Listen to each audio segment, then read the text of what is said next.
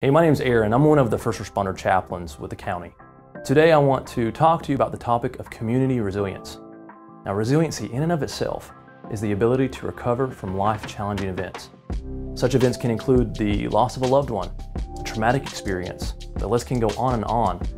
One only has to take an inventory of their own life experience to know what such events include. Presumably though, the higher quality of one's resiliency, the quicker that recovery can begin. Now, don't misunderstand me. Resiliency and recovery isn't necessarily about forgetting such events or trying to avoid them. It's more so about getting through them as opposed to getting over them. So when it comes to community resiliency then, it's all about having a high quality personal support system in your life that you can lean into to help you get through such events. Now, I talk about this topic today because it's obviously very important. To one degree or another, we've all been through difficult experiences.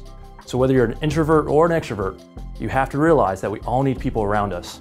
We need people who can encourage us, care for us, support us, and yes, even speak hard truths to us at times.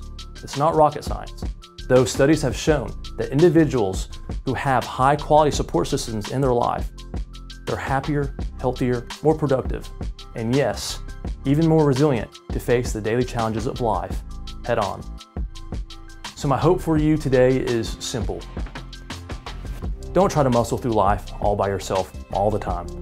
Lean into those support systems and remember that we're more resilient together. 2, I imagine we can all think of someone in need or going through a difficult experience. Perhaps we can lend a hand, a listening ear, or a word of encouragement as we remember the power of community resilience. Thank you for watching.